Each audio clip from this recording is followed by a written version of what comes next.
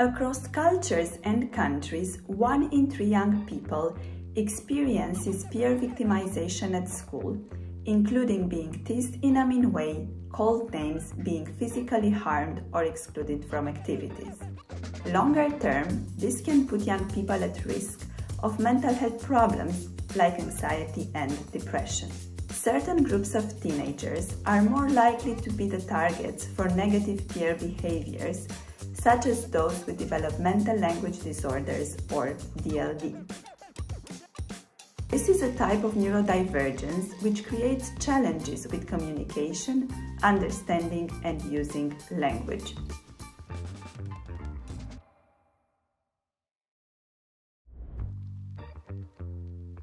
I am Dr. Sînziana-Ioana Oncioiu from the Department of Experimental Psychology at the University of Oxford.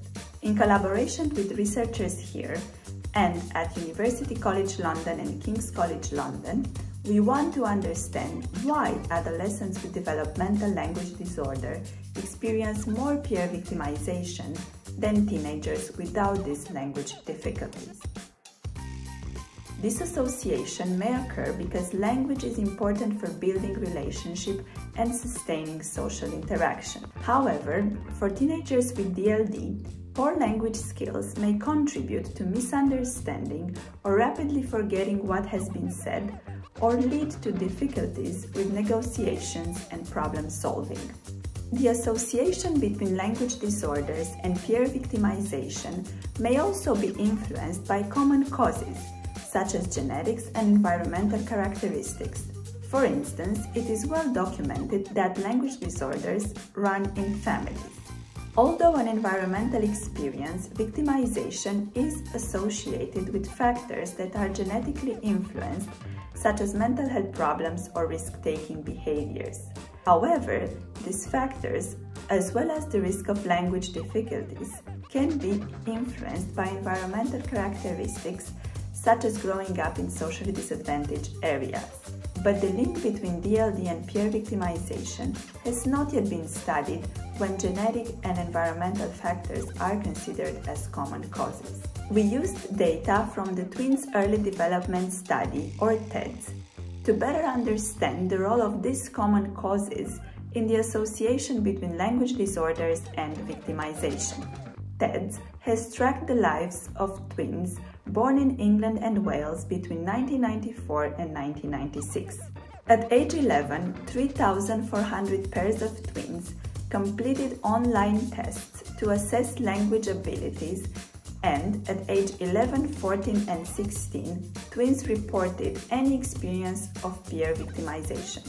The data showed that 11-year-old twins with developmental language disorder were more likely to experience peer victimization at ages 11, 14 and 16 than peers without DLD. The ideal scenario to test if teenagers with language disorders are at increased risk of bullying would be to have one person in 2 parallel universes. In one universe, they have DLD. In the other, they do not. We could then measure their experience of peer victimization in each universe, with DLD being the only difference. However, this scenario is impossible, so we turn to identical twins who share 100% of their genes and are brought up in the same environment to create the closest test. We investigated whether genetically identical twins experienced the same level of peer victimization when only one of the twins had a language disorder. While TEDS data only provides a snapshot of the overall population, the data showed no link between DLD and peer victimization in twins, meaning that all factors that identical twins share, both genetic and environmental, can influence DLD and peer victimization separately.